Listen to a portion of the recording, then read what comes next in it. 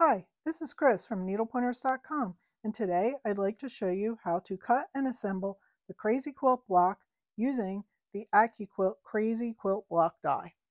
I will be cutting the pieces for the Crazy Quilt block with my Accuquilt Go Big cutter and the 10-inch Crazy Quilt die. This die is very large and will only work with the Go Big and the Studio 2. There is also a 6-inch Crazy Quilt die that will work with the Go Big, and Studio 2. Since this die is very large, make sure you purchase the appropriately sized mat if you don't already have one. A 14-inch by 16-inch cutting mat is needed for this die. Of course, I didn't realize that this die was larger than my other dies, so I had to order and wait for the new mats to arrive before using mine. Both the 6-inch and 10-inch finished size blocks are assembled in the same way, so these instructions will work if you have either size die. This die comes with the letters printed on the foam. These letters help with the assembly of the block. Accuquilt also provides a PDF document to help you with the assembly of this block. It is important to assemble this block in the correct order.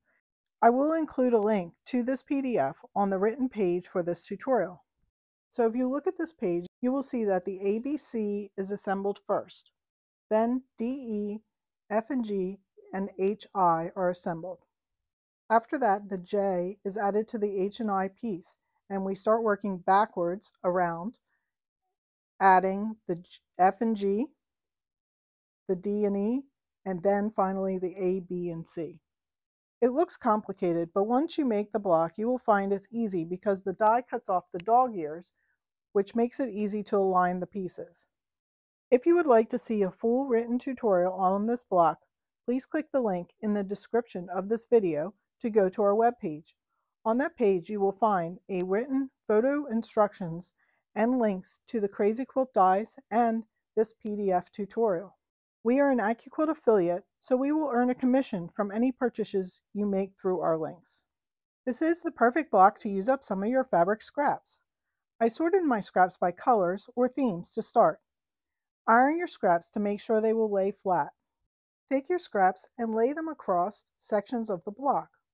Make sure the scrap pieces cover the entire light gray section of the pieces that you want to cut. They can overlap a bit, and some may be big enough to go across more than one piece on the die. Once you have your fabrics across the block, place the mat and send it through the cutter. Then you can remove the extra fabrics, and then what I'll do is move these off to the side in the same orientation they're in now and cut the next set until I get a stack of all the shaped pieces, and then I can mix them up and create my blocks scrappy using scraps from my stash. There are 10 sections to the Crazy Quilt block, so to make it easiest and also to ensure there are no duplicate fabrics on the same block, I will make the blocks with sets of 10 fabrics. If you are making a quilt and need more than 10 blocks, then you may want to use more than 10 fabrics. I have cut 13.5-inch by 13.5-inch blocks from my 10 fabrics. Stack 5 fabrics on top of one another and place the mat over top and send it through the cutter. Accuquilt recommends that you only cut 5 layers at a time with this die. For the best cutting results, position the fabric on the lengthwise grain as it's going under the roller. Move the fabrics in the same orientation over to a work surface. It's easiest to keep them facing the same way as they are on the die. I'll do the same with the second set of fabrics. Stack the second set of fabrics onto the top of the first set, keeping them all in order. Once you have all 10 fabrics cut and stacked, we can now shuffle the fabrics. To make sure you don't have any duplicate fabric on each block, we will take some off the top of each stack and put them underneath the stack. I will leave the center or eye as it is and not shuffle it. Starting with the A stack, I will move the top fabric to the bottom of the stack. Then I'll move the top 2 on the B to the bottom, then the top 3 on the C, the top 4 on the D, the top 5 on the E, the top 6 on the F, the top 7 on the G, 8 on the H, and I'll move the top 9, or just move the bottom one to the top on the J. Now, if you look at all the fabrics for each block, there will be no duplicates. If you're using more than 10 fabrics in your project, you can cut the next set of 10 fabrics. Keep them separate for now and stack them separately. Then shuffle them just as we did this first set. Then you'll have 2 stacks of fabrics. Swap some of the stacks of fabric between the 2 sets. Then you'll have blocks that have a mix of all 20 fabrics. I recommend swapping 4 to 5 stacks between the 2 sets of blocks. So before we assemble the blocks, we really need to label them. I found out the hard way when I assembled these blocks. Notice that there are several duplicated fabrics. When I was chain piecing the sections together, I didn't pay attention closely to how I cut the chains apart and how I stacked the pieces to make sure I kept them in the original order. So I ended up with blocks that have more duplicates in them than I intended. This is why I suggest that you label the sections and number them before you start to assemble them together. To label and number, I use some of these flower pins. I also use these when I'm working on machine embroidery projects, so I had these on hand. I will take the letter pins and put one in the top of each block. I will orient the heads of the pins towards the edges of the block so that they will stay out of the way when sewing the blocks together. So once I have all these pins in here, I will know that the top block is the number 1. Next, I will take numbered pins and put them in one of the pieces for each of the assembled sections and number them from 2 through 10 down the block. So I have 2, 3, 4, 5, 6, and so on down the block. And that labels each of the blocks that we're going to be assembling.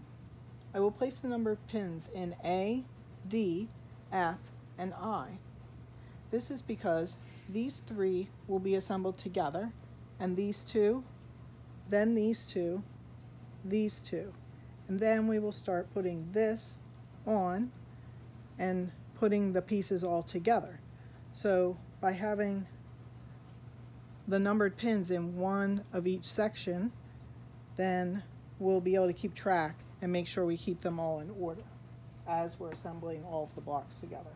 If you don't have numbered or lettered pins, you can purchase some through the page for this tutorial.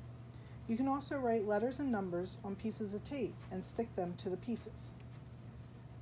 Now we are ready to chain piece the blocks. Here are the pieces of the block shown how they will be assembled. A, B, and C go together first, then D and E, F and G, H and I. So we work our way around this way, and then we work backwards.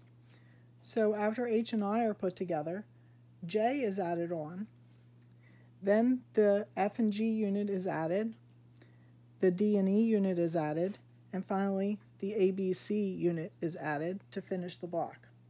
Starting with the AB, sew them together, matching the edges and the corners. I'm using my 1/4 inch foot and sewing a 1/4 inch seam allowance.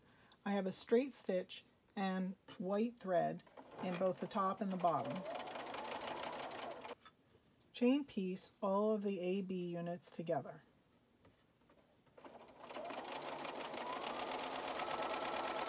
Next, go back to the beginning of your chain and where you have the A, B pins, and sew C to the other side of B, matching the corners and the sides again. If it's easier, you can leave the chain connected together, or you can cut it apart. If you separate them, be sure to stack them in the correct number order.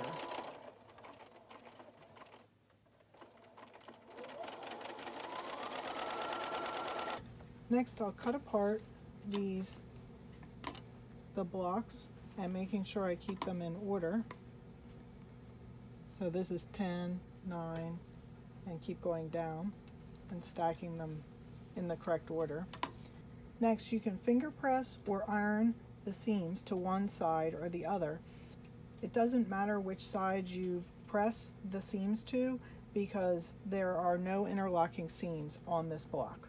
But keep in mind, if you're ironing with your flower pins in, do not iron on top of your flower pins because I found that the flower pins will melt a little bit and the writing on my pins even came off onto my fabric.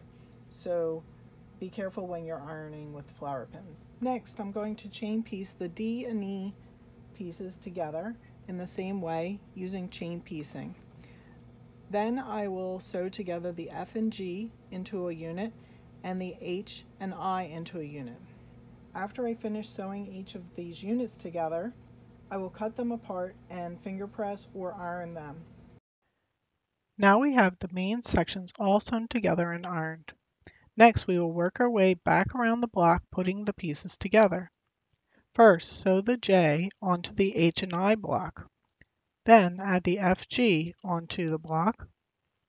Next, add the D and E onto the block. And finally, add the ABC onto the block to complete the block. The blocks are finished. Now the blocks are ready to be used in a quilt, table runner, or other project. We hope you enjoyed learning how to use your Accuquilt Go to cut and assemble the Crazy Quilt Block. Let us know what you think in the comments below. Like and share our videos, and if you're not a subscriber, subscribe to our channel so you won't miss future videos. Visit our website, needlepointers.com, for lots of other quilting tutorials and free projects. While you're there, sign up for our weekly newsletter so you won't miss new tutorials. Happy quilting!